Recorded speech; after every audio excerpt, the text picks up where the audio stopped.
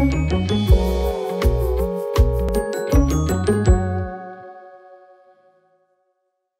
y'all, welcome back to Mama Loves Manga. So today I'm posting the final installment of my Japan 2018 trip.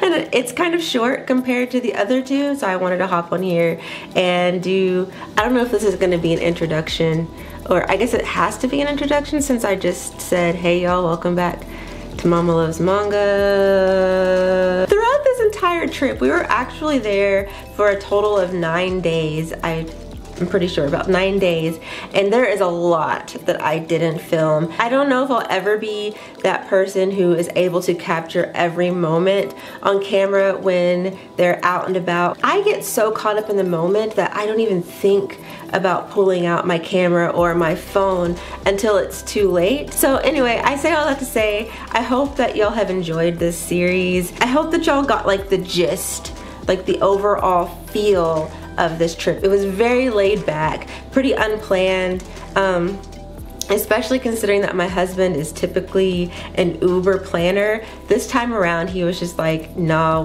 I'm just gonna be chill about it and we will just do whatever once we get there. I personally prefer that style. I like just going to a place and sort of roaming around and seeing what you can find that's available to do and eat and all of that jazz. So I really enjoyed it. The only hindrance for us, I think, was the fact that we don't really speak Japanese. I know very few phrases. I can, you know, the important things like arigatou gozaimasu and sumimasen and eigo ga wakarimasu ka? And also nihongo ga wakarimasen. So basically, thank you, excuse me, do you speak English? And I don't speak Japanese. Also, of course, like konnichiwa, ohayou gozaimasu, konbanwa, daijoubu? I think daijoubu is like it's okay or I'm okay. Oishii, itadakimasu, like just very basic things. It helped a little, like I could tell that people appreciated when we would at least try those phrases, but it was a little bit frustrating not being able to actually form coherent sentences. Like we definitely had a couple of instances where we walked into restaurants and they were trying to say something to us and we didn't know what they were saying and they didn't know what we were saying, so we had just this awkward moment of just kind of slowly backing away out the door, and then and they're probably like, wow, these Americans, like other than that, it was a great time. One point we went to this temple, I cannot remember the name of it, but there is a point where you can go down into, I think they call it like the belly or something, but or the womb. It's super dark. It is so dark.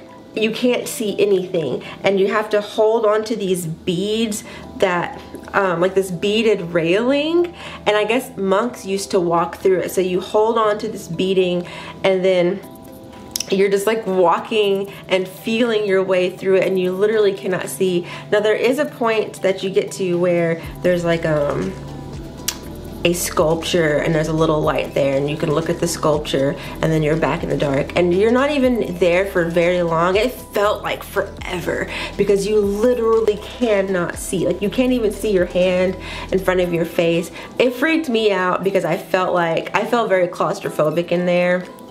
And then I started towards the end I started to worry that we would never get out. Like I really didn't enjoy that part. If you're claustrophobic, don't do it. I was completely worried that I wasn't gonna be able to get out and I started to panic a little bit, but then right as I started to panic, it was over and I saw light and I was like, oh my gosh. And of course Matt was super into it. He loved it, thought it was super cool. I didn't love it. When we went to the manga museum in Kyoto, I was so excited because they have different walls of like just full of manga translated in different languages. So like they have an English language wall, they had Spanish, German, French, just all kinds of languages. and then tons of manga just throughout the museum on walls that you could look at. And of course the majority of the manga that was displayed is in Japanese, and I couldn't really enjoy them because I don't read Japanese. We had this cute drawing made. Oh my goodness, look, it's me. And that's Matt.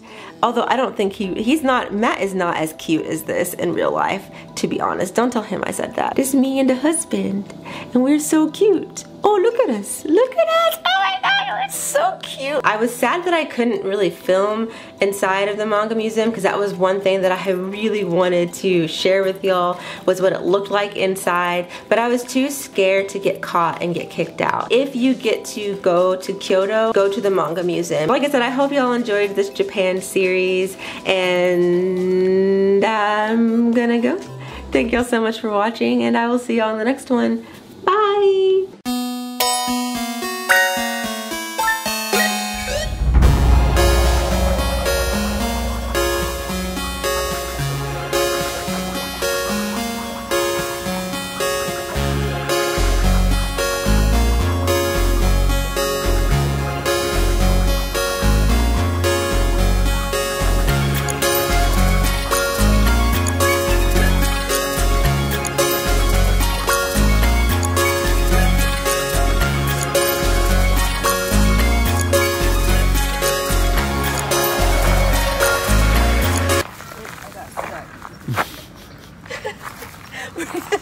We're gonna pretend that didn't happen and go.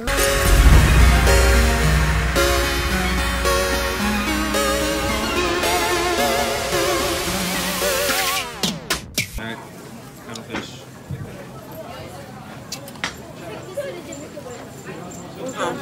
It tastes like a not fried fish stick. I'm so excited to try it. It almost tastes like that crab stick. Yeah. I'm excited. Yeah, it's fine. Okay. Good.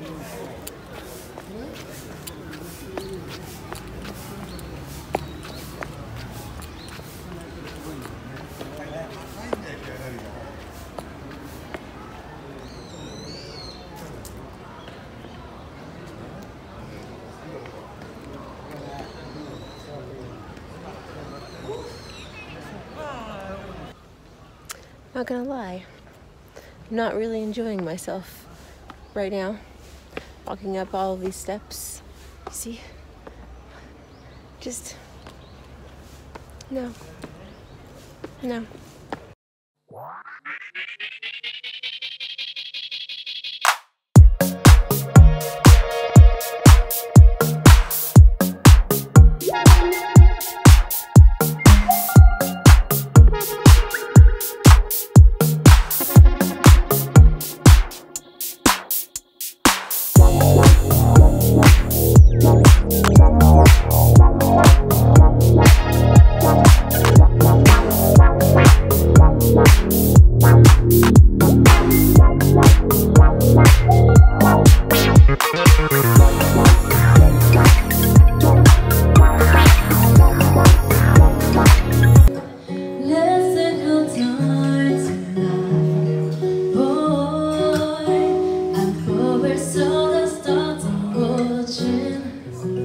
There's no person left.